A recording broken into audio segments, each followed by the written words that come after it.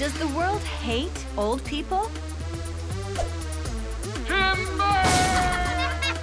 I think the world does hate old people. No one wants to get older. The world does not hate old people.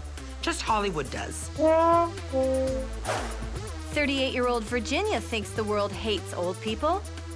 Unfortunately, we look at everything old as negative, as throwaway and not so good. And now I'm getting to that age, and I'm not happy with it. My partner, Glenn, and I are, well, he says it's 4.5 years apart. I say it's 5 years apart. I never wanted to be the older one. And now I find myself being the older one. And I find not only I'm the older one in age, I'm starting to look like the older one. And I don't want to. Call it an obsession, call it whatever you want. I just don't want to be or look like the older one. Now Virginia wants a facelift so that she can look younger. Every day that I look in the mirror and that I see the aging process taking place, it just saddens me. In a hidden camera experiment, we test whether passers-by find a singing teacher less competent when we change her from something-something to 60-something.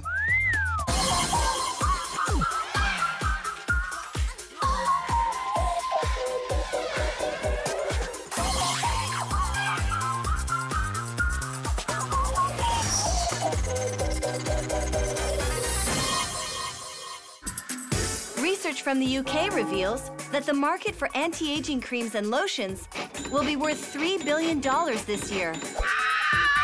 I'm 34, and I've bought every anti-aging cream on the market.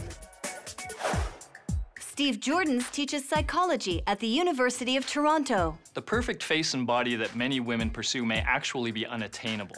A British psychologist estimates that in an average week, women see 2,000 to 5,000 images of the perfect body that are actually digitally touched up. 38-year-old Virginia has done whatever she could to have a younger-looking face. I have had fillers here on the fair lines. I had my lips, and I had Botox done in June over here on this fair line. But despite undergoing these procedures, Virginia still doesn't look as young as she'd like. When I look in the mirror, I see hanging, flabby skin here, a lot of fine lines. Looking at my face, it makes me feel sad because I'm looking older and tired, a lot older than I would like to look. So now, Virginia will undergo facelift surgery. What I'm trying to achieve is a more youthful appearance. The fillers is just a temporary Band-Aid. I want a more permanent fix. Negative stereotypes of the elderly are both common and powerful. In a UK-wide survey, 1/3 of the respondents believed that older people were both incapable and incompetent. In a hidden camera experiment, we'll put this stereotype to the test. We're sending Junior Lisa to a busy downtown street corner to pose as a singing teacher offering a free lesson. Hi, guys. Do you have a second? Yeah, kinda, yeah. My name's Lisa, and I'm opening up my own singing studio. And I'd like to know if you would like a free singing lesson. Come on over. All right, I'm gonna try it. Okay. You two, come on. Yeah, Cameron, if he's gonna do it, you can do it. These boys aren't interested in music. They want a date to the prom. So you want to stand up straight and take in a deep breath, expand your chest. Ready? Do, re, mi, fa, sol, la, ti, do. All right, cool. Awesome. Thank you. I would love a free singing. Yeah? Yeah. Okay. Do, re, mi. Fa, sol, la, ti, do. Free singing lessons. Would you like one, sir? Absolutely. Do, re, mi, fa, sol, la, ti, do. Beautiful. Everyone wants to sing. Hi. Can I have a free singing lesson? Do, re, mi, fa, sol, la, ti, do. awesome. Do. Oh, my. Junior Lisa has no trouble getting passers-by to take a singing lesson. But what we're really testing is how passers-by will rate Junior Lisa on a competency scale. Thank you. That's what I would like to know, actually. On a scale of 1 to 10, Yep. how would you rate my competency as a teacher? I'll give you a 8. An 8? Fantastic. So what would you give me as far as 1 to 10 goes? Well, I like your attitude, so 9. I would give you a 9. A 9? Yes. Awesome. 10. 10? Well, 10, of course. A 10. A 10? Yeah. Awesome. An 11. 11. Definitely a 9. Yeah? You stuck with it. Do you have a quick second, sir? I don't sing though. Well, that's what I'm here for. Do, re, mi, fa. My first impression of Lisa was she was very personable. Yeah, I guess 8. 8? Yeah. I'll take it. She seemed like she knew what she was doing. Good luck to you. Thank you very much. Have a good day. Junior Lisa scored an average of 9.4 out of 10 on the competency scale. Today went really well. I got lots of 9s and 10s. People thought I was really competent. Virginia wants to look as young as she can, so she's undergoing a facelift. I live with my 6 children. The older children, when they went to school, it was kind of nice to get that wow mom effect. And I was always the young mom. You know, I like that title. It felt good. The older children are from a previous relationship. The triplets are from this current relationship. I'm afraid that when I'm with the triplets, people will think that I'm the grandmother and not their mother. I don't want to have to experience that because it definitely is an ego bruiser. I'm strong, but not that strong. Come on, guys. Virginia, I think she looks great. I know herself, she doesn't think so. I always see her looking in the mirror. She's always going on about her looks. I want her to feel great about herself. With the facelift, I do think that I will be much happier with my appearance. Aging is getting me closer to the inevitable, which is the end, and I don't want to have to face that every time I look in the mirror every day. I could wait to age just a little bit longer, and I think that by looking younger, I might feel younger.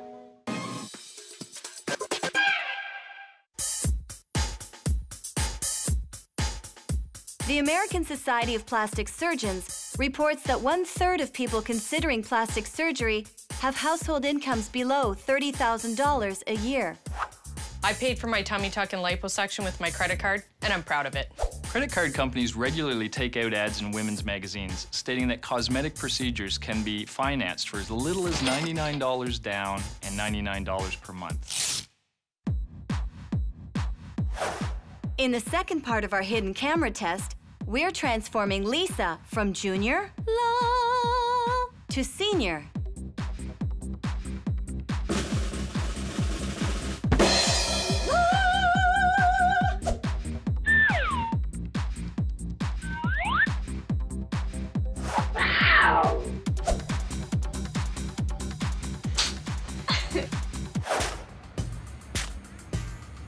And we're sending senior Lisa back to the busy downtown street corner to pose as a singing teacher offering a free lesson to find out how passers-by will rate her on a competency scale.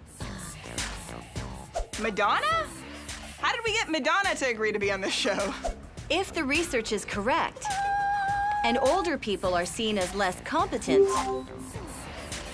then senior Lisa may score a lower average on the competency scale. Would you like a free singing lesson, sir? Come on down. I'm opening my own voice studio, and I'm just taking a sort of a test survey on how many people are interested in taking singing lessons, and I'm going to give you a free lesson. First of all, put your drink down. So, yeah. Relax. Relax. Uh-oh. Do, re, mi, fa, sol, la, ti, do. Way to go! That was excellent. Have you ever thought about singing? Yes. Would you like to take a quick lesson here with me? All right. Deep breath. Let it out. I'll expand my chest if you expand yours. Do, re, mi, fa, sol, la, ti, do. How'd you feel? Sounded good. Do, re, mi, fa, sol, la, ti, do. Have you ever done any singing? I do acting. Give it a try. Do, re, mi, fa, sol, la, ti, do. You should take singing lessons as well as acting. Then you can take dancing lessons and be a triple threat. Do, re, mi, fa, sol. Bravo! Bravo! Senior Lisa is hitting high notes with passers-by. But how will they rate her on the competency scale? What would you rate my competency as a singing teacher? What would you give me from 1 to 10? Thank you so much.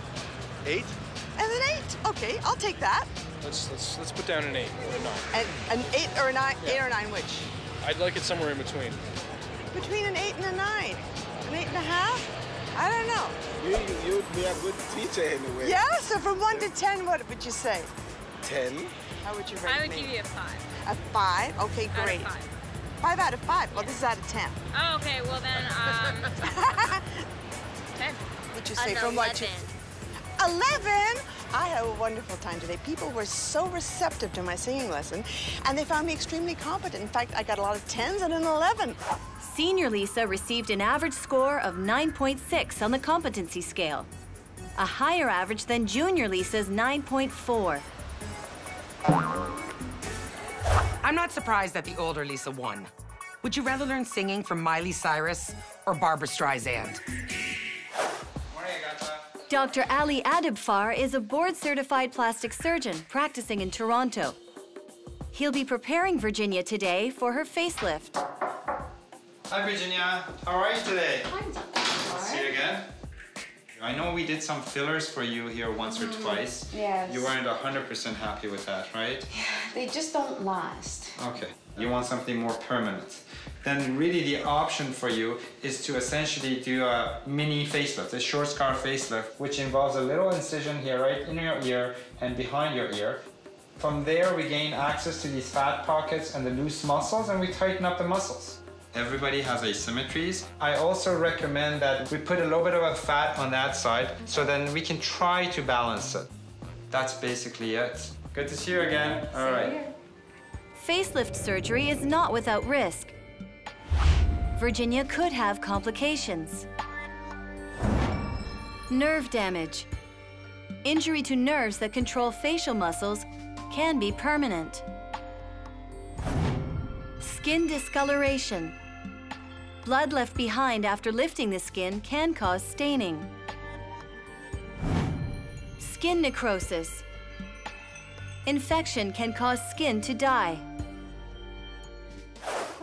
Virginia is willing to take on the risks of facelift surgery so that she can look younger. She arrives at the clinic on surgery day. Today is the start of the new me.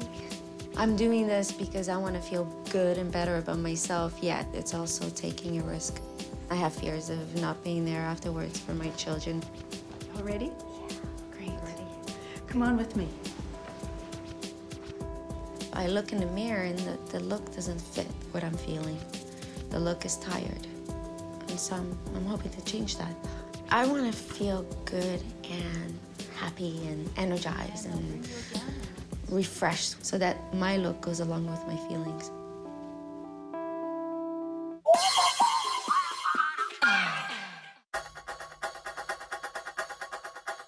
Research from the UK reveals that nearly 30% of people believe there is more prejudice now against old people than 5 years ago.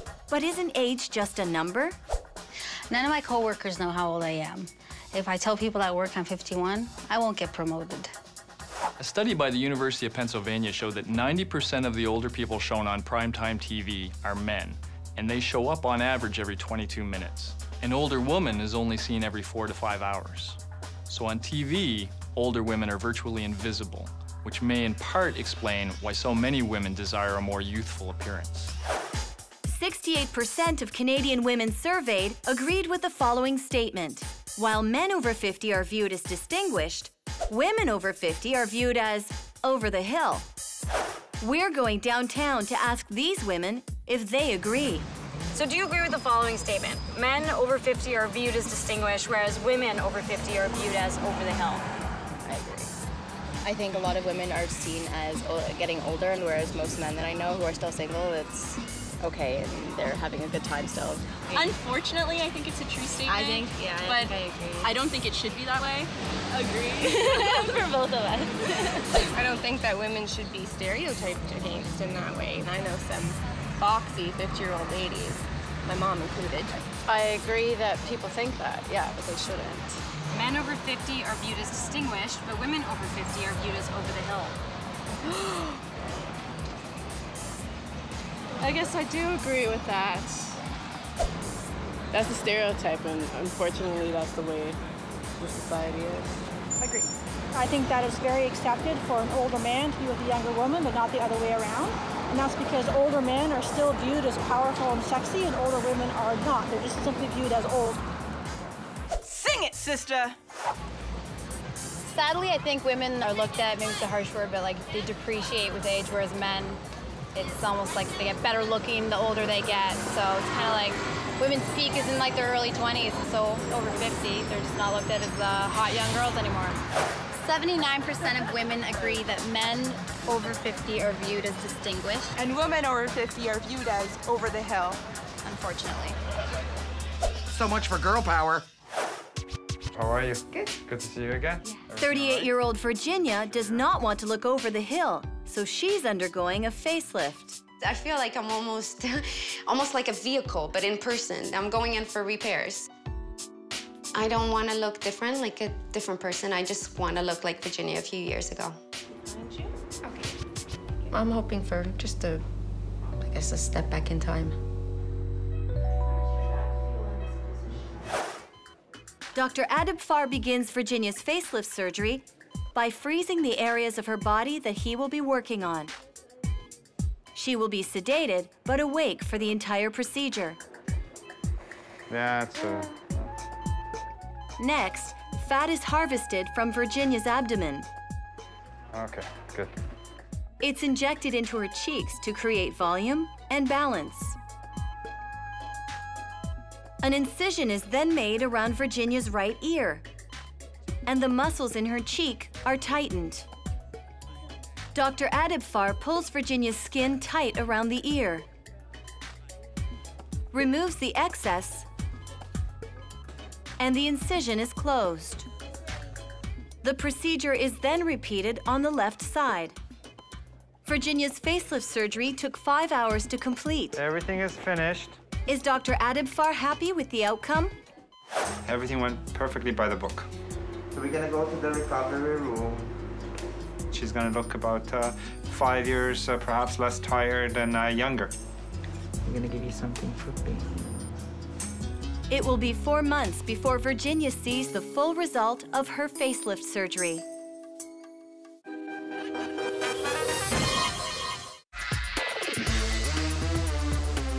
A study of American women reveals that 60% believe women age faster than men, and 56% worry that they're becoming less attractive with age. The other 44% of us just never leave the house. Research from Stanford University shows that on average, men in their middle 20s marry women a year or two younger than themselves. 30-something males marry women 5 to 10 years younger, and men in their 40s and 50s prefer women 10 to 20 years younger. This means that there are very few partner choices available for middle-aged or older women. We're going back downtown to ask men if they agree with the statement. While men over 50 are viewed as distinguished, women over 50 are viewed as over the hill. Men over 50 are viewed as distinguished, but women over 50 are often viewed as over the hill.